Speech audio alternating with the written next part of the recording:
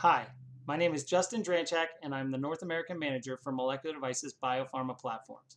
During this video, we will review Molecular Devices solutions for stable cell line development. Cell line development is the process of establishing a clonally derived cell population which has been genetically engineered to express a desirable phenotype, such as producing large amounts of recombinant protein for a stable period of time.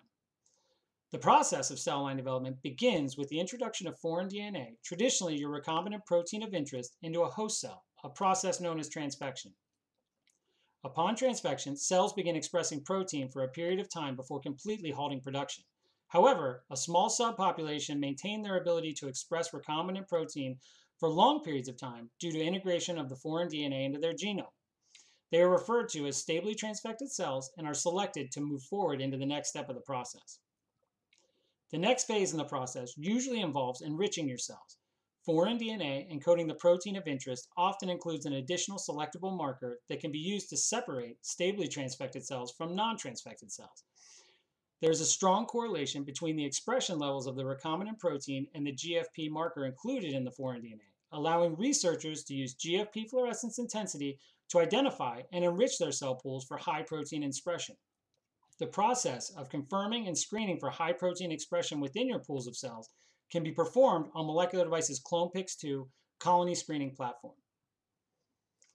The process of stable transfection, whether targeted or random, will generate a cell population with heterogeneous protein expression. Therefore, single cells must be isolated and cloned in order to ensure that the cell population is genetically identical, significantly reducing the heterogeneity of expression. Single-cell isolation is the process of separating individual cells from a block of tissue or cell suspension for further analysis. The single-cell cloning is extremely critical in the stage of cell line development process. It is important to verify that single cells are properly isolated from one another within a microplate, and it is often documented using a cell imager. Cells are typically monitored for growth following the cloning stage to ensure that their growth properties have not changed dramatically. This includes the process of tracking the progress of a single cell as it grows into a colony of cells. Molecular Devices provides an end-to-end label-free workflow for monoclonality assurance using the single-cell printer and clone select imager in combination. Your cell suspension is loaded into a disposable microfluidics cartridge on the single-cell printer, where cells are individually screened and isolated into 96 or 384 well plates based on size, shape, or fluorescence. The software then provides image-based documentation of each single-cell event.